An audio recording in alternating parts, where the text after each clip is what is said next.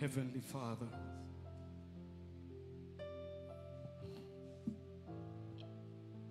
a woman came with an alabaster jar of oil. She broke it,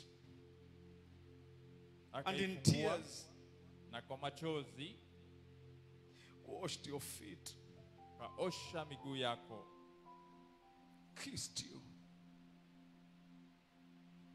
you, akakubusu, kissed your feet. akabusu miguu yako. From the time you entered Kutoka ule wakati ulikuwa umeingia the house ile nyumba of the Pharisee, nyumba ya Farisayo, she broke her wealth and poured it upon you. akavunja utajiri wake na akakumiminia. And the same words you spoke upon her Na neno lile ulilomwambia is what we seek today. na bado tunalizungumzia hata leo. He looked at her and said, your sins are forgiven. Ukamtazama na ukamwambia dhambi zako zimesamehewa. Let your fire come and cleanse us so that we can be forgiven. Wacha moto wako uje ututakase ili tukaweze For we are kusamehewa. a people full of confusion and sins. Kwa maana sisi tumejawa na dhambi na kuchanganyikiwa. Lord, Bwana, show up. Show up. onekana. For in the book of Matthew chapter 9, oh God, Maana kitabu cha Mathayo 9, Bwana, a man was brought down who was a paralytic. mtu akaletwa aliyekuwa ni kiwete, And you told him, son, be of good cheer. Your sins are forgiven. na ukamwambia, mwanangu, tabasamu, dhambi zako zimesamehewa. But before you told him, Lakini kabla umwambie, the Bible says you saw the faith of the people who dropped this man. Biblia inasema uliona imani ya wale watu waliomteremsha. Jesus. Yesu, When everyone complained, you asked. When everyone complained, you asked, na kila mtu alipokuwa akinungunika ukauliza, which one is easier to say? kipi rahisi kusema? Your sins are forgiven you, or rise up and take up your bed and go to your house? Dhambi zako zimesamehewa, ama amka, chukua kitanda chako uende zako. Father, in this church today we ask for both. Katika kanisa hili, Baba, tunaomba yote. We've been lying on a bed of self-pity for far too long. Cause us to rise up, pick our beds and move on. Tunaweza kuwa tumejihurumia kwa muda mrefu, tusababishe tukainuke na twende. Let your fire do the talking. Wacha moto wako ukanene. We commit this service to you. Tunaikabidhi ibada hino kwako, And we ask you to change us. na tunakuomba ukatubadilishe. In Jesus' name. Katika jina la Yesu. Amen. Amen. If you're able to stand in honor of the word of God, kindly do so. Kama unaweza kusimama kwa heshima ya neno la Mungu, na kuomba ukaweze kufanya hivyo. Turn with me to the book of Hebrews 11, verse 1 through 3. Hebrews 11, verse 1 through 3, quickly. Twende pamoja katika kitabu cha Waebrania 11:1 hadi 3. This is what we read. Now faith is the substance of things hoped for. Can I hear you? Faith is the substance of things hoped for, the evidence of things not seen. For by it the elders obtained a good testimony. By faith we understand that the worlds were framed by the word of God, so that the things which are seen were not made of things which are visible. Basi imani ni kuwa na hakika ya mambo yatarajiwayo, ni bayana ya mambo yasiyoonekana. Maana kwa hiyo wazee wetu walishuhudiwa. Kwa imani tufahamu ya kuwa ulimwengu uliumbwa kwa neno la Mungu, hata vitu vinavyoonekana havikufanywa kwa vitu vilivyo dhahiri. Faith is to a believer what fuel is to a vehicle. Imani ni kwa muumini vile mafuta ni kwa gari. Just like water must be in order for nature and all creation to be, then faith must be if we are to exploit. Vile ambavyo maji ni muhimu kwa uhai, hivyo hivyo imani ni lazima iwepo. So that we can do exploits for the Lord or even be with him. Ili tukaweze kutenda makuu kwa Bwana au hata kuwa pamoja naye. Faith is what moves mountains. Imani ndiyo huhamisha milima. It's not the eloquence of words, it's not the power or the muscles we use to petition God. Si ufasaha wa lugha au uzito wa misuli ambayo humshawishi Mungu. It is by faith. Ni kwa imani. In Matthew 19 and verse 26 we read, katika kitabu cha Mathayo 19, but Jesus looked at them and said to them, with men this is impossible, but with God all things are possible.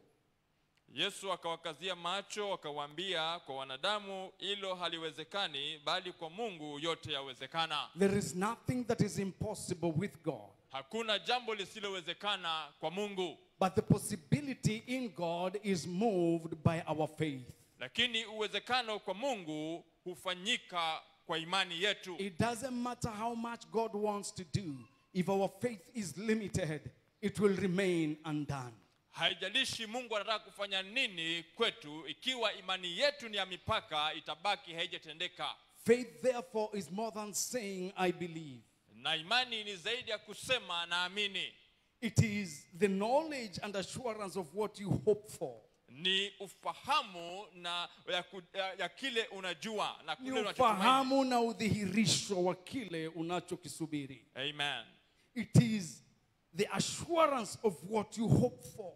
Ni hakikisho ile unayotumaini. In other words, let me put it this way. Faith is a blank check of what you hope for. Kwa maneno mengine, imani ni hundi iliyo wazi ya kile unachotazamia. In other words, faith grants you what you write in it.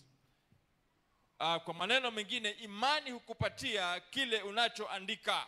For those who don't understand checks, a check is a leaf that is written by someone who has an account that has money to someone, either to pay them or to buy something or whatever. It's a tool of trade to transact financial transactions. Wale ambao wafahamu hundi ni nini, ni karatasi inayomilikiwa na mtu mwenye akaunti ya benki yenye pesa ambayo humpatia mtu mamlaka ya kutoa pesa. If someone comes and writes your name on that check, then where the amount is supposed to be written is blank, the guy is trying to tell you, spoil yourself.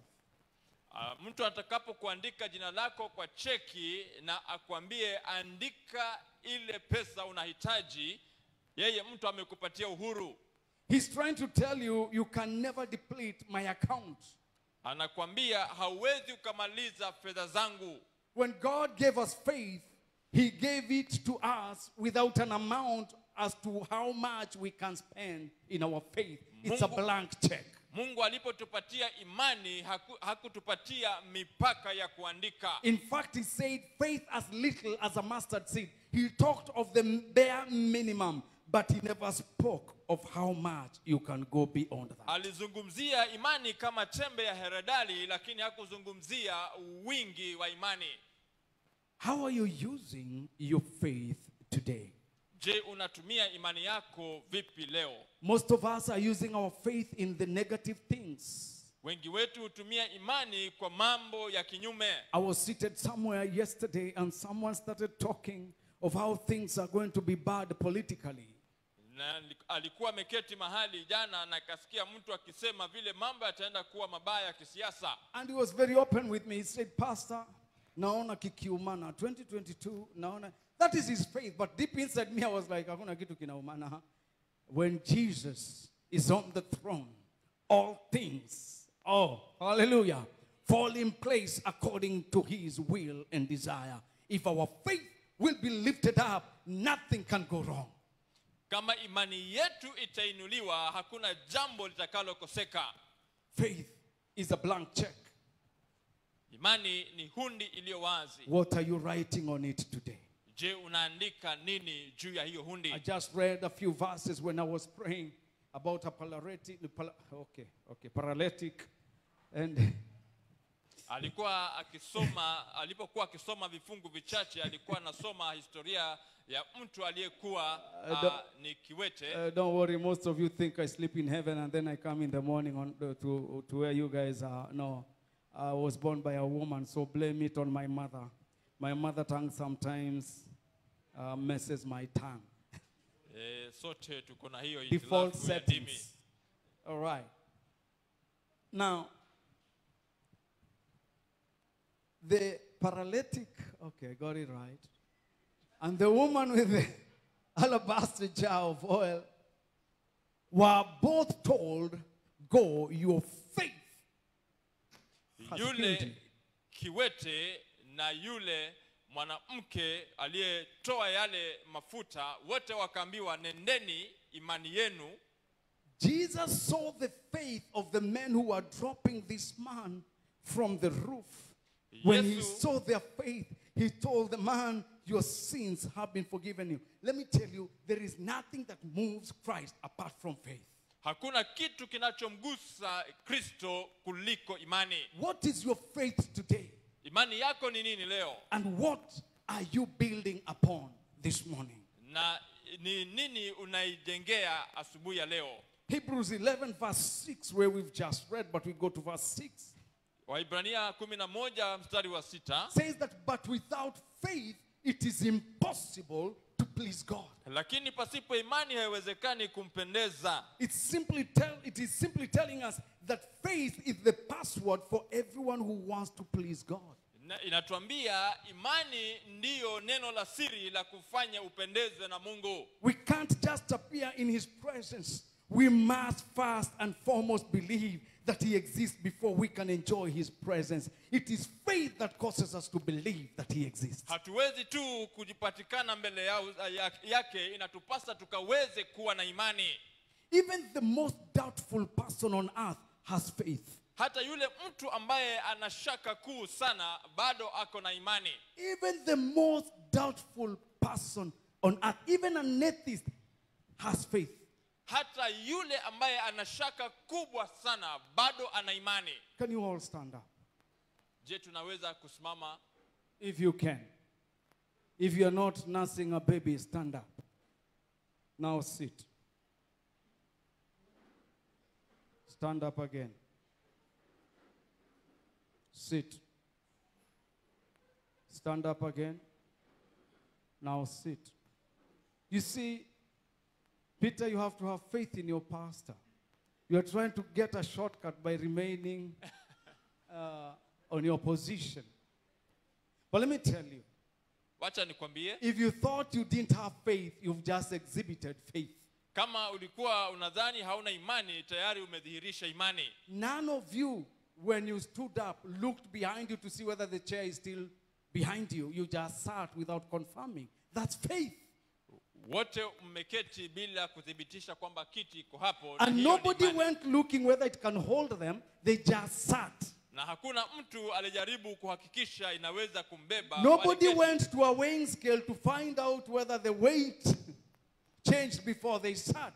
Hakuna mtu alijaribu kuhakikisha kwamba uzito wa hiyo kiti ilibadilika. You have just exhibited faith. Therefore, I'm talking to the right people in this service this morning. Kwa hivyo umedhihirisha imani, kwa hivyo nazungumza na watu wa sawa. Beginning of this year, I said to face 2021 like never before, desire like never before.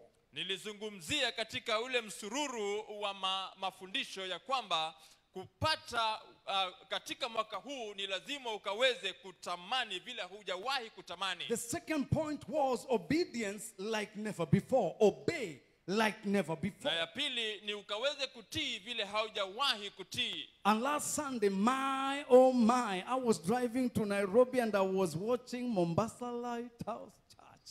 Na Jumapili iliyopita alikuwa akielekea Nairobi na akitazama kwa mtandao. And as we were driving with my wife, we are just approaching at the river. My voice just went mute. And I was like, my goodness, this is what we need to hear. Sister Esther brought it like never before and said, desire to hear his voice like never before. That is our third point. Na tamani kusikia sauti ya Mungu vile haujawahi kutamani, na hiyo ndio kipengele chetu cha tatu. And I want to build from where Sister Esther left us and say, number 4, have faith.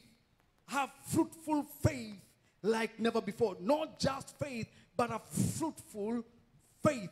A faith full of fruits.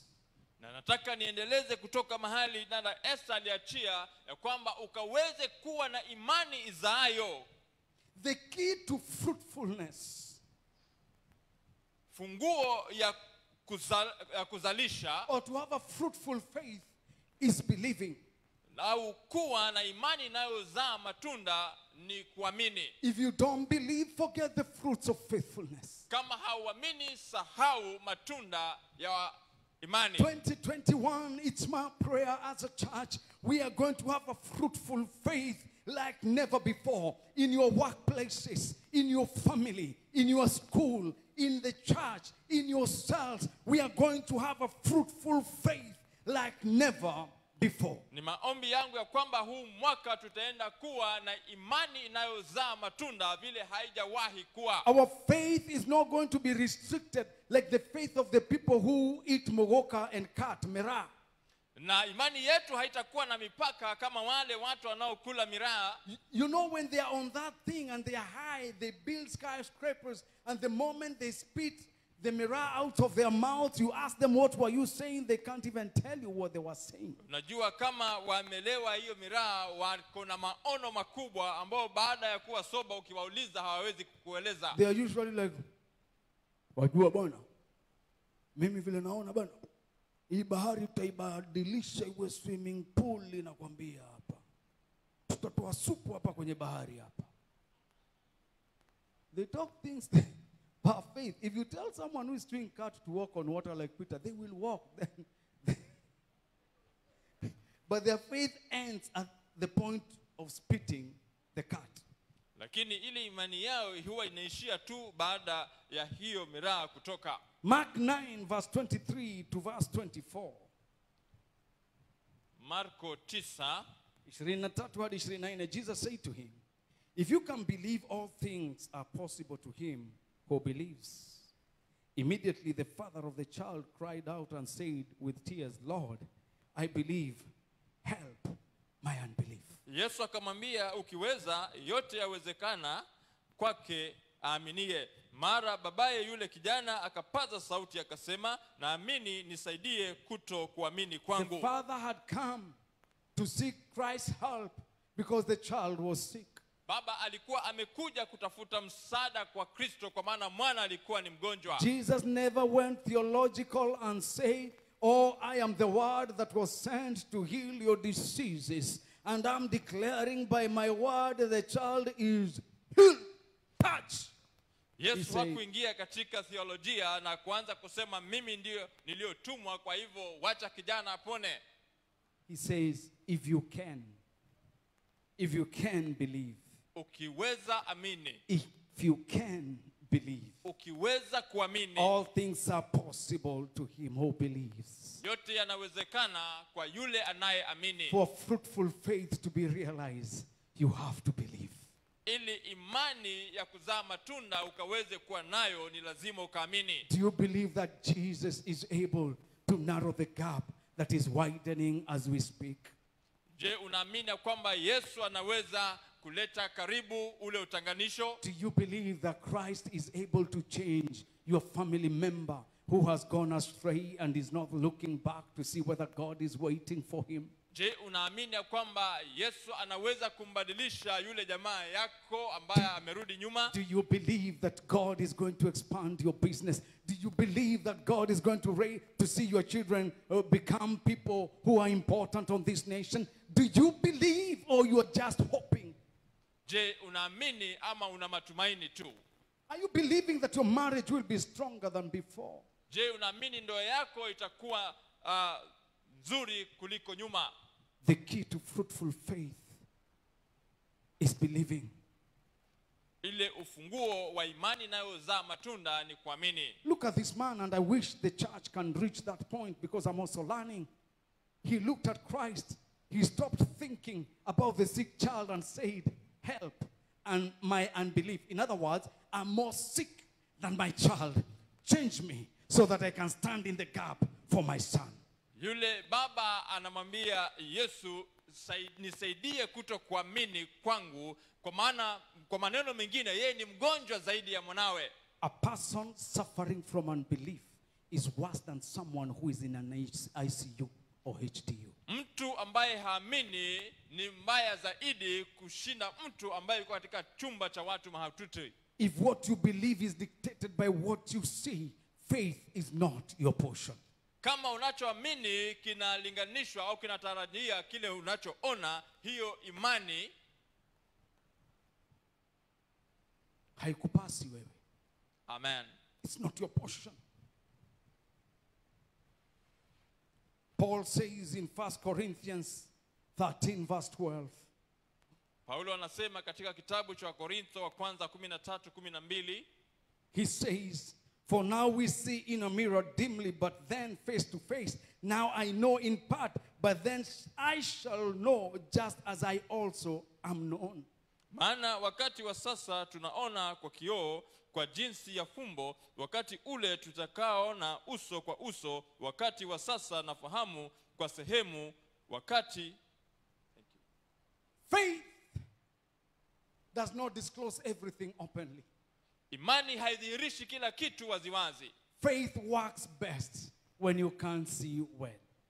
Imani hufanya kazi vizuri usipoweza kuona. Faith works well when you can't see well. Imani hufanya kazi vizuri usipoweza kuona vizuri. If you want to move because you can see, you will never experience the joy of faith. Ukitaka kwenda kwa sababu unaona, hautaona furaha ya imani. Now we know in part. Sasa tunafahamu kwa sehemu tu, and that is why we walk by faith and not by sight. Na ndiposa tunatembea kwa imani na si kwa kuona. Faith leaves unanswered questions in our lives. Imani hujibu yale maswali ambayo hayana majibu. Faith lives with unanswered questions. Faith lives with unanswered questions in our lives. Imani huishi na maswali yasiyokuwa na majibu maishani mwetu. It exists better, it flourishes when we have no answers. Inafanya vyema wakati hatuna majibu. You remember the blind man who was healed? I went to the synagogue and they came and said, is this not the man who was begging at the gate? And he said, I am the person. And they started outing. And they kept on saying, that man is a sinner. And the man said, I don't know whether he was a sinner. One thing do I know, that I was once blind, but now I see. I have no part in your doubts. I have seen the miracle. Na yule mwanamume aliyekuwa amepona kutokana na upofu, walipomwambia kwamba Yesu ni mwenye dhambi, akasema, kama ni mwenye dhambi mimi sijui. Jambo moja najua, nilikuwa kipofu na sasa naona. They could not get the answers they wanted. They called the parents. The parents said, he's of age, ask him. And let me tell you something. The man stood still. And when Christ met him when he was kicked out of the synagogue, he asked him, do you know the Son of Man? And the man said, I don't know him. He said, I am here. I said, I believe. He was healed and cured before he believed. But because he believed, Christ is not what they are saying. Christ reappeared and reassured him of his total healing. Kwa maana aliamini kwamba Yesu, alimwamini Yesu, Yesu akatokezea tena. There are certain things that God has revealed. Kuna mambo ambayo Mungu amekudhihirishia. And that is what makes faith possible. Na Because we hiyo have a ndio point of inafanya reference. imani ikawezekane. And that is what makes gives us a point of reference. If God did that, then he can do it. He can do it now.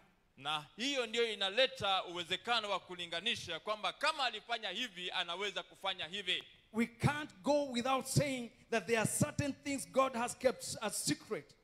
Hatuwezi kuendelea bila kusema kuna mambo ambayo Mungu ameyaficha. And that is what makes faith necessary. Na hiyo ndio inafanya imani kuhitajika. Let me repeat that. There are things that God has revealed. Kuna mambo ambayo Mungu ameyadhihirisha. And that is what makes faith possible. Because we have a point of reference. Na hiyo ndio inafanya imani ikawezekane kwa maana kuna mahali ya kulinganisha. And there are things that God has kept as a secret. Na kuna mambo ambayo Mungu ameyaficha. And that is what makes faith necessary. Na hiyo ndio inafanya imani ikahitajike. Unbelief is the greatest enemy of miracles and breakthroughs. Kutoamini ndio adui mkuu wa miujiza. His presence around us is never determined by how we feel.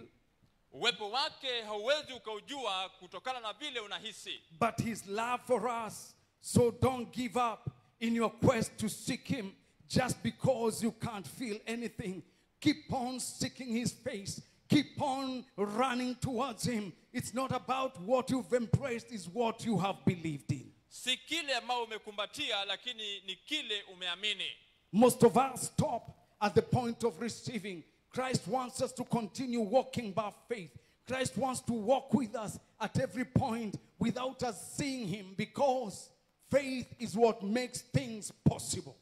Yesu anataka tukaweze kuendelea kusonga mbele kwa maana imani ndio hufanya mambo yakawezekane. When I gave my life to Jesus, I have 10 minutes. When I gave my life to Jesus, Alipookoka, the cell leader who was following me up, I'll never forget him. His name is David Ngoda. yule kiongozi wa ushirika wa nyumbani au kanisa la nyumbani alikuwa anaitwa David. This guy followed me up as a man would follow a lady they want to marry. Huyu alimfuatilia vile mwanamume anafuatilia msichana. This guy, I would come home late deliberately so that I can find him gone. But I would come to the house at 10 and David is in my house. And when I would knock, he would say, umefika hai. Niko na kungojea tu. Thank God, let's pray. Father, thank you for you brought him safely. Thank you, will continue to protect him. And then he'll go like, unajua kwetu simbali, ni hapa tu, wacha niende home. Amen.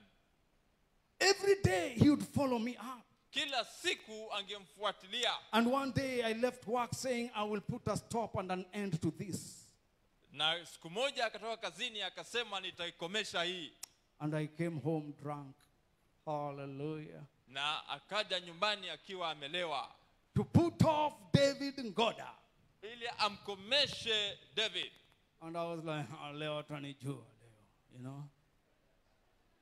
And I came and he saw me. He never judged me. He told me the same statement he used to make. Umefika. Thank God. Wacha tushukuru. It's around 11 p.m. and he held my hands, he prayed. Then he told me, nizindikishe. And I was like, what's wrong with this man? Na alipomuona hakumhukumu. And I decided, let me escort this guy. Na akaamua kumsindikiza. Anashukisha stimu juu by staying here. Tukisoma Biblia stimu itashuka. Leo acha nimu escort tu. So as I was escorting him, I decided, jamaa aski hii marashi ni mingi. So I decided to tell him the truth. I told him, unajua nini? Devi, let me tell you the truth. Mimi, I've decided to backslide. Na akamwambia ukweli, nimeamua kurudi nyuma. Salvation is a feeling and I don't feel it any longer. Wokovu ni hisia na sasa sisikii tena. When I got saved, I would feel those good bumps and kuna feeling, yeah. But siku hizi kila kitu ni kama vile ilikuwa kitambo. And the guy looked at me. We are in the middle of the street in a place called Donholm Shopping Center. And the guy stopped. David Ngoda was a kapumpum. He was heavy in a way. And a student in campus by then, he looked at me, stopped and said, "Hallelujah, amen." I was like, hey, the guy is happy I'm backsliding. Na David alikuwa mtu mzito kidogo, akafurahikia na kuruka juu. He rejoiced and he looked at me and said, "You have just graduated." Na sasa umefuzu. I was like, "What are you talking about?" That one caught my eyes and attention. And he said, "You see, salvation is not about feelings. Feelings are for the young ones. You've just matured. Now Christ wants you to know he's no longer only inside, but he's also by you. He wants you to walk by faith that is beside you." And I was like, mission aborted. Akaniambia kwamba nimehitimu kwa sababu wokovu si wa hisia, kwamba unamhisi nani, ni imani kwamba yuko pamoja nawe. Nikasema, okay, nilifikiri nimefunga bao, limekombolewa na nikajazwa lengine juu. So, have you ever seen a dog that is afraid? They usually take the tail between the legs and they go home with a funny cry like, Je, ukiwa umewahi kuona mbwa mwoga anaweka mkia wake katikati ya miguu na kuelekea nyumbani akitoa sauti? Let me cut the long story short and tell you this. I've never tasted alcohol ever since. Hajawahi onja pombe tena kuanzia hiyo siku. I got delivered because of a revelation that I never anticipated. And I started walking by faith. And everything my wife and I does today, whatever we do today is by faith. Alipata ufunuo wa imani na kila kitu ambacho anafanya hata leo pamoja na mke Because wake I ni know kutokana na he will imani. never leave me nor forsake me. He will always be right there with me. In troubled water, in the deep seas, in the skies and on the land, he will always be by my side. Kwa maana anafahamu si kwa kuona lakini ni kwa kuamini. All I need to do is to do away with unbelief. Kile cha muhimu cha kufanya ni akaweze kuachana na kutokuamini. Hallelujah. Amen. His presence around us is never determined by how we feel. Uwepo wake hauwezi kushuhudiwa na kile unahisi, but by his love for lakini kwa us. upendo wake. So don't kwetu. give up Usikate tamaa in your quest to seek him just because you can't feel anything. Feelings are temporal. katika safari ya kumtafuta, kwa maana humhisi. Goosebumps are not meant for relationships. Na hizo hisia si za uhusiano. So don't depend on them to determine his presence. Kwa hivyo usizitegemee kupata uwepo wake. Some of you will go home and say, leo sikusikia tukiworship presence. No, goosebumps are not made for faith. Faith is there to take you where goosebumps can't make it. Imani inataka ikuchukue mahali hisia na msisimuko haiwezi kupeleka. Come on, somebody. After excitement, you go out and meet the world and find the world hasn't changed because it does not ascribe to your faith, and therefore it discourages you again. What will happen when discouragement comes to knocking your door? My friend, it is faith that will sustain you. Ni imani ndiyo itakayo kushikilia. Have a fruitful faith like never before. Kuwa na imani inayozaa matunda vile haujawahi kuwa. As I finish Genesis 22 verse 2 through 8. Katika kitabu cha Mwanzo 22:2 hadi 8. Let's go there very quickly. Then he said, take now your son, your only son, Isaac, whom you love, and go to the land of Moriah and offer him there as a burnt offering on one of the mountains of which I shall tell you. So Abraham rose early in the morning and saddled his donkey and took 2 of his young men with him and Isaac his son, and he split the wood for the burnt offering and arose and went to the place of which God had told him. Then on the 3rd day Abraham lifted his eyes and saw the place afar off. And Abraham said to his young men, stay here with the donkey. The lad and I will go yonder and worship, and we will come back to you. So Abraham took the wood of the burnt offering and he laid it on Isaac his son, and he took the fire in his hand and a knife, and the two of them went together. But Isaac spoke to Abraham his father and said, "My father." And he said, "Here I am, my son." Then he said, "Look, the fire and the wood, but where is the lamb for a burnt offering?" Verse 8. And Abraham said, "My son, God will provide for himself the lamb for a burnt offering." So the two of them went together. Don't read it in Swahili. You're going to paraphrase as I speak. Amen. Listen. Sikiliza. Abraham's faith in God Imani ya Ibrahimu kwa Mungu was so great that nothing could have been of greater importance than obeying him. hakuna kitu kilikuwa cha muhimu kwake zaidi ya kumtii. Just think about it. He had waited for this son until he was 100.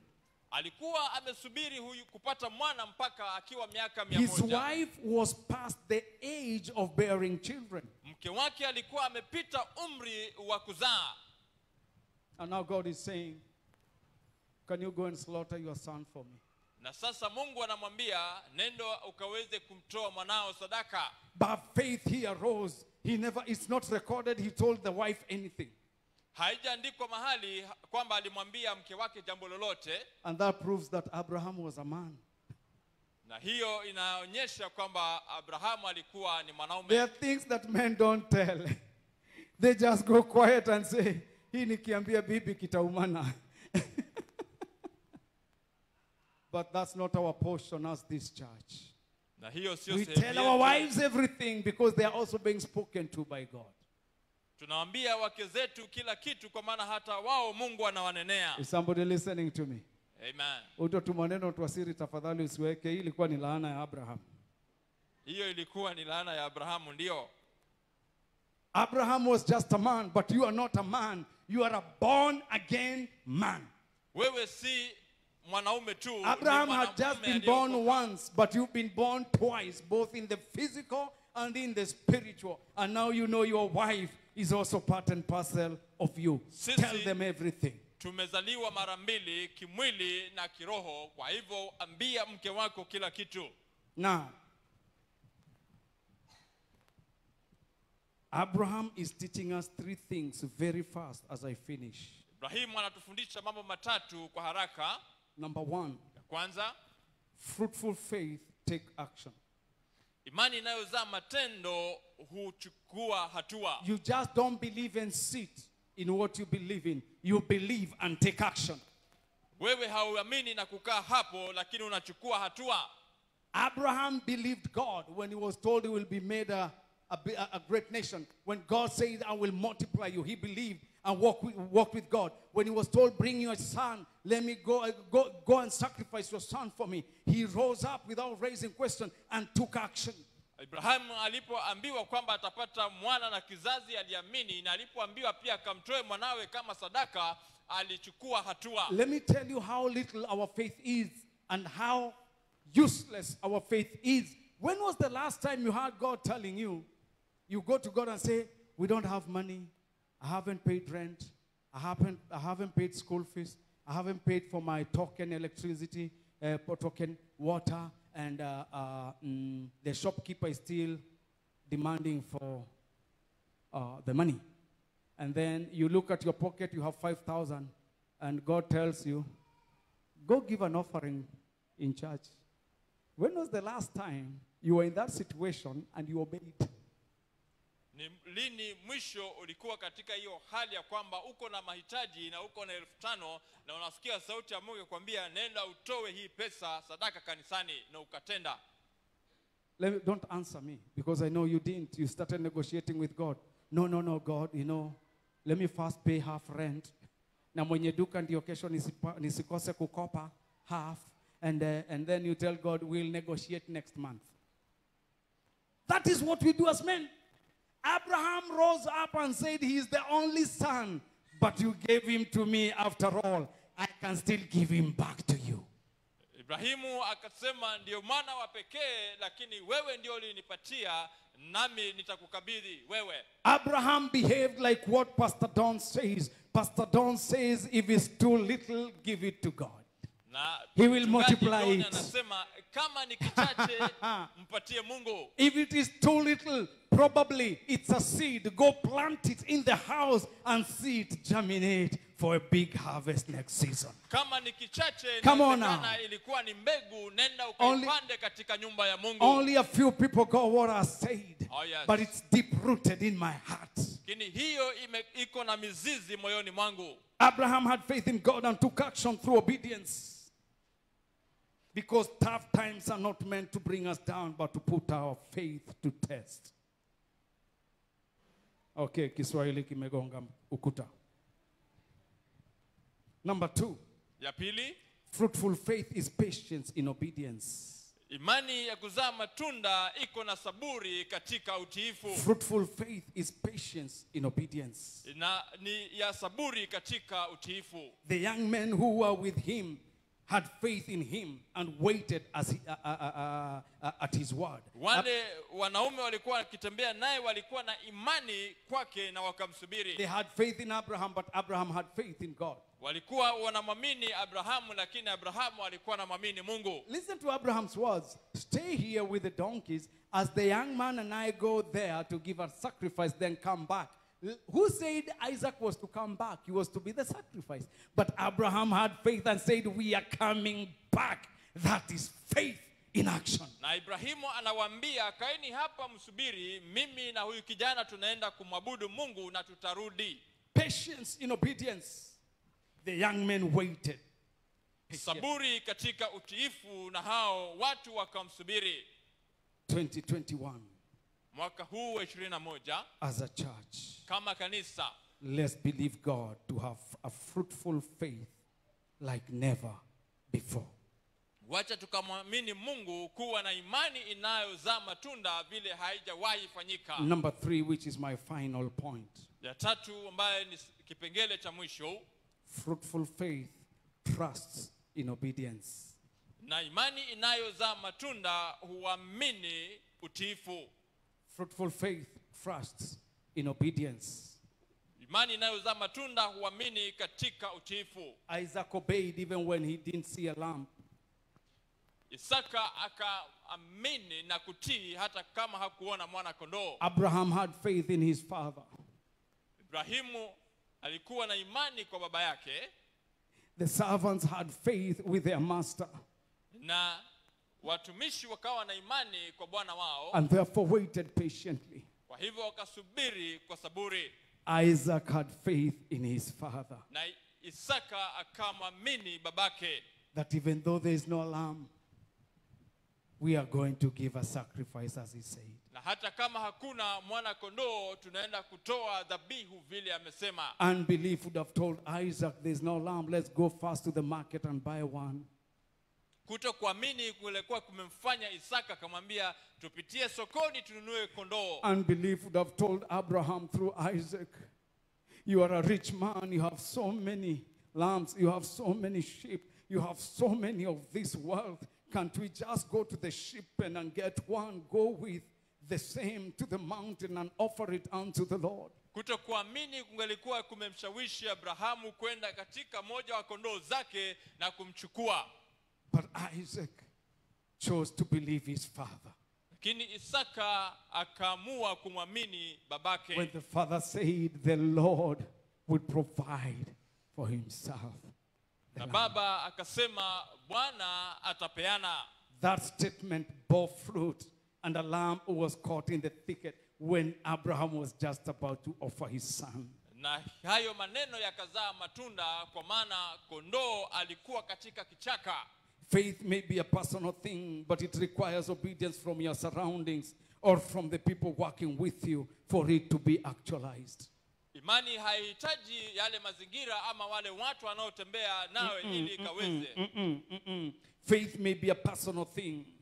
Imani inaweza kuwa kitu cha binafsi, but it requires obedience from your surroundings, na inahitaji utiifu kutoka mazingira, or from the people working with you for it to be actualized. au kutokana na wale watu wanaofanya kazi nawe ili ikaweze kutimilika. People who are surrounding you can kill your faith or support it as you move on. Wale watu wanaokuzunguka wanaweza kuua imani yako ama wakaweze kuifanya itimilike. Whom are you surrounding yourself with before you can demand for a fruitful Ni faith? watu gani wanaokuzingira?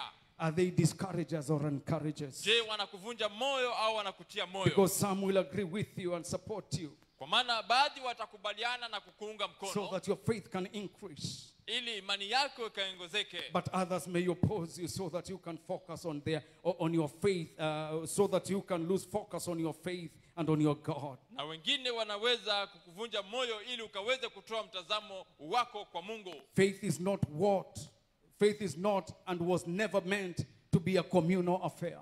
Na imani haijamaanisha au haijawahi kuwa sehemu ya jamii, but a personal belief, lakini kuamini kwa kibinafsi and an experience based on one's conviction. na kutokana na ushawishi wako. And that's why Abraham left the servants. He knew there is a distance as to where a servant can come up to, and there is a distance where a master needs a son. Let me tell you, not everyone is meant to see you actualize your faith. Wacha nikwambie, sio kila Be very mtu careful. ataona imani yako ikitimilika. Not everyone who is cheering you up Si kila mtu anayekushangilia believes you can make it. anaamini unaweza. Some of them are there to milk you. Therefore, learn and ask God to give you the grace to understand how far should I go with these people, and who amongst them can be a son to go with me a little bit further. Na uomba Mungu akaweze kufahamisha ni nani anaweza kubaki na ni nani mwana wa kuendelea naye. Look at Jesus with his 12 disciples. He left the others and took 3. And when he reached with them where he was going to pray, he still left the three, and went on his own, because levels are different when it comes to actualizing your faith. Angalia, Yesu anaacha wanafunzi wake 12, anachukua 3, anaenda nao, na inafika mahali hata hao 3 anawaacha, anasonga mbele peke yake, kwa maana imani ni ya viwango. Faith has levels. Imani iko na viwango. There's the level of being cheered for. Na kuna ile kiwango cha kusherekewa. There's a level in faith that we call the level of reality. Na kuna kiwango katika imani, ni kiwango kile inaitwa ya ukweli, where everyone who does not believe in the same thing you believe in will not help you. Kiwango ambacho kila mtu ambaye haamini kile unaamini hata kusaidia. Let me finish. Wacha nitamatishe. In verse 5, ya 5, Abraham tells the servants, stay here with the donkeys. Abrahamu anawaambia watumishi, kaeni hapa na punda. Do you know donkeys can only be managed through beating? And if you don't overwork a donkey, it may never be fruitful. Na usipoifanyisha kazi ngumu, inaweza kuwa haitakuwa ya maana. The level of the servant was the level of driving and taking care of donkeys. But the level of Abraham and Isaac was the level of obedience, submission, and tender belief before the Lord. Na kiwango cha watumishi kilikuwa ni kiwango cha kushughulikia punda, lakini kwa Abrahamu na mwanawe ilikuwa ni kiwango cha utiifu na unyenyekevu. And therefore he made a step of faith by saying, we are going to give a sacrifice, then come back with a lad. Kwa hivyo akanena maneno ya imani akisema, tunaenda kutoa dhabihu na tutarudi.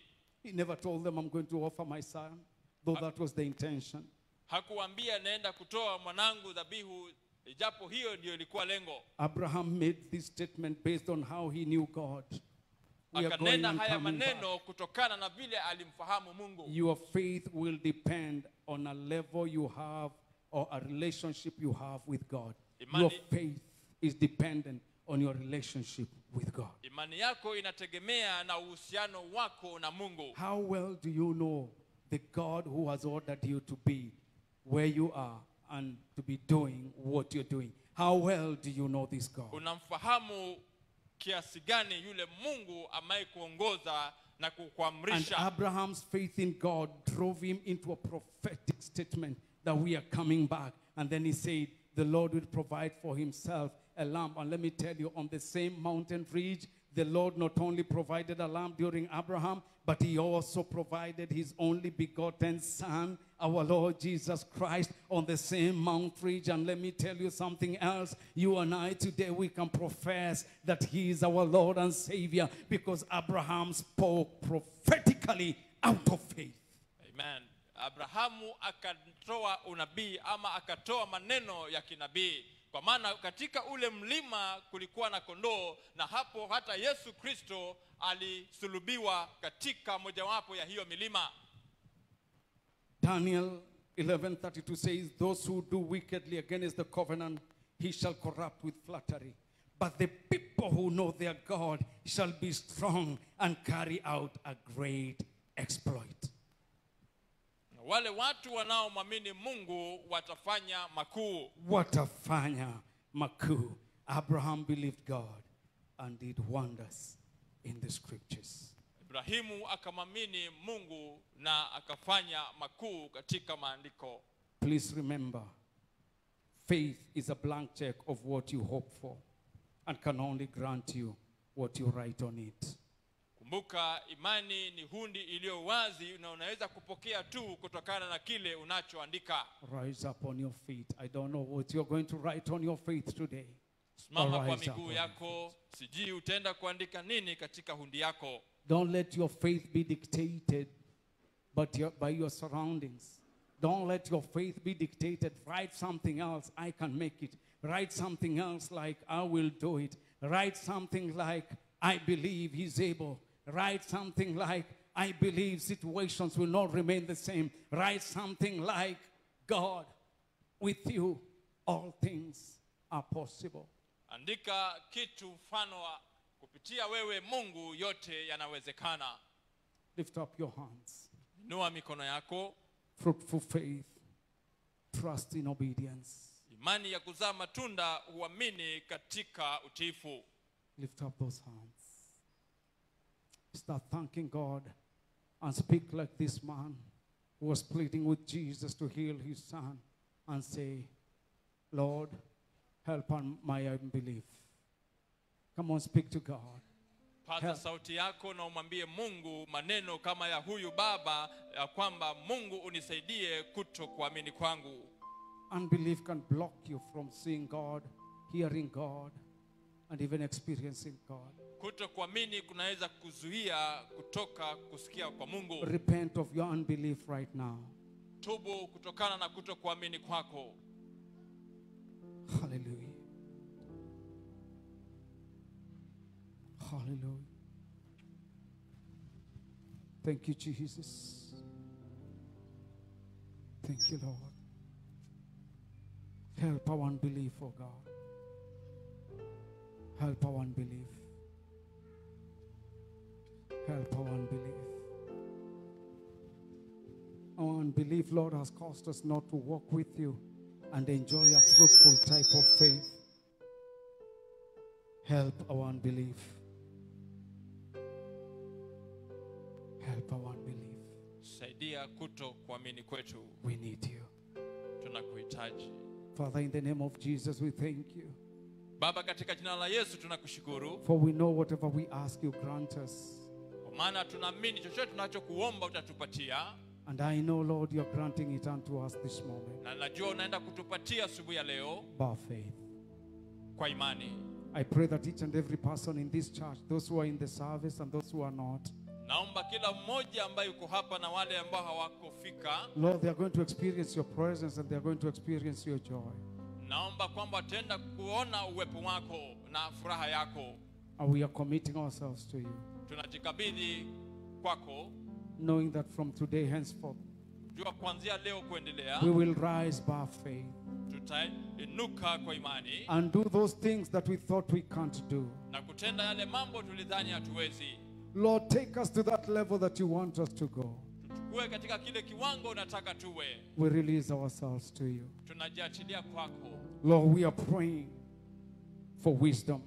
Baba, tunaomba kwa hekima. Father, we are praying that this church will be full of wisdom, knowledge and understanding. Hii kanisa ikaweze kujawa na hekima na ufahamu. Cause us not to walk in fear and to walk in deception. Tusitembee katika hofu.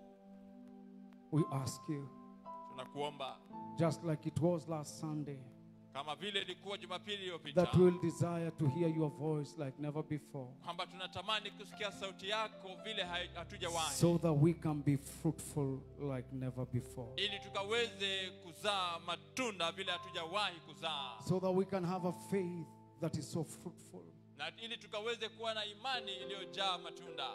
We thank you for hearing us. Na kushukuru kwa kutusikia. In Jesus' name. Katika jina la Yesu. Amen. Amen. Come on, let's give the Lord a hand clap of praise. Come on, let's give the hand clap of faith. I declare that there will be fruitfulness in your cell. Amen. Come on, come on, come on. I declare that there will be fruitfulness in your cell. Amen. Fruitful faith at your workplace. Amen. Fruitful faith with your colleagues. Amen. Fruitful faith as you listen to God. Amen.